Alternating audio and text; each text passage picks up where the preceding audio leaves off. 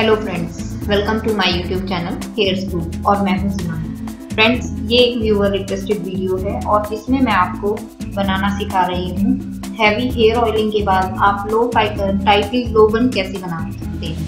तो देखिए आपको क्या करना है। सबसे पहले आप अपने बालों को अच्छे से कंघी कीजिए जैसे मैं कर रही हूँ। फ्रेंड्स, इसके लिए आप अपने बालों को अच्छे से ऑयलिंग कर लिए। ऑयलिंग के लिए आप हमारा ऑयलिंग वाला वीडियो देख सकते हैं। देखिए फ्रेंड्स, आप इसे टाइटली इस तरीके से करके और आप इसे ऐसे टाइटली बना लें इस तरीके से।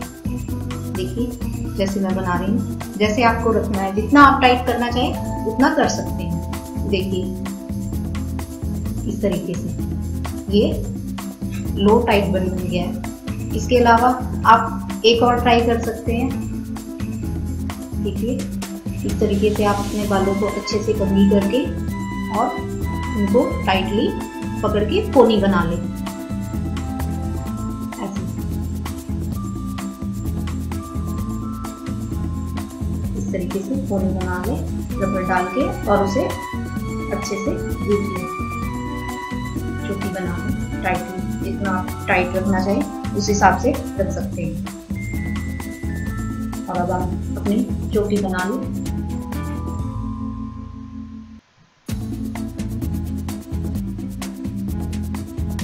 और अब इसको आप अच्छे से बन बना लें, लपेट के इसे इस तरीके से। आप इसको पिनअप करना चाहिए तो पिनअप भी कर सकते हैं या इसको ऐसे भी रख सकते हैं।